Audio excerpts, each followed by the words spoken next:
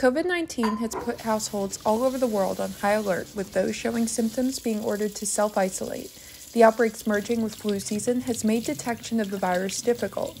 I spoke to my mother, Gloria Walsh, about her recent false alarm and the stress it put on our family. It was a low-grade fever, and then it went up to about 100.8 on Friday night.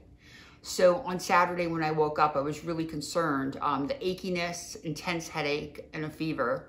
Gloria called her primary doctor the moment she realized she had a fever. She was instructed to stay away from other family members and call the doctor again if symptoms did not subside within 5 days.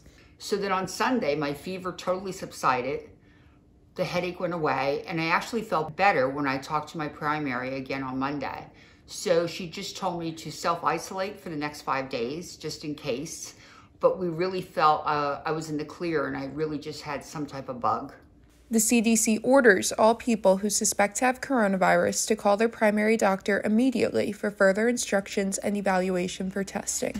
My biggest concern was this just a 24-hour bug, or was it the beginning of the coronavirus? I had 3 of the symptoms of coronavirus, but I had no type of chest pain, I had no trouble breathing, and I had no cough. The experience made Gloria more vigilant in protecting herself and her family. Since the CDC now ruled about wearing masks, I do wear masks when I do go out grocery shopping or to pick up my prescriptions at the pharmacy.